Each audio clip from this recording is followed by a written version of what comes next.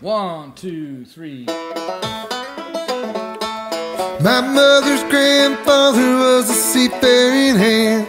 He ran a boat from Trinity Bay in northeast Newfoundland, up the coast of Labrador in the summer of the year, after each spring thaw when the sea ice would break clear.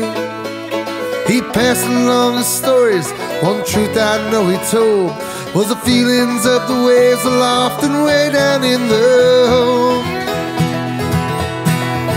Well, she rocks and she rolls all the way on the Labrador. Well, she rocks and she rolls all the way on the Labrador. To my father's generation and my grandfather's as well, sail upon those seas in the calm and in the swell. From Cartwright to Black Tickle and further north to Nain, the Torngats George River and then back home again. I heard stories of men who died bodies salted on the ship. Wherever their souls landed, they still made one last trip.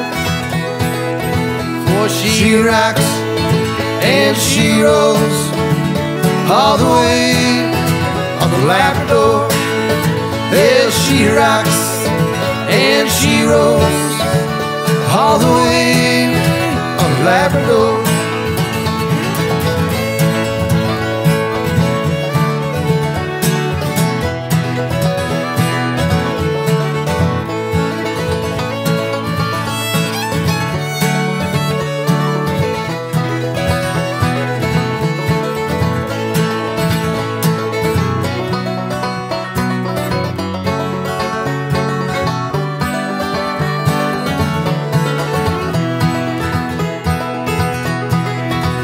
Like that cold Labrador current runs down from the Arctic Sea, my family tradition has been passed on to me.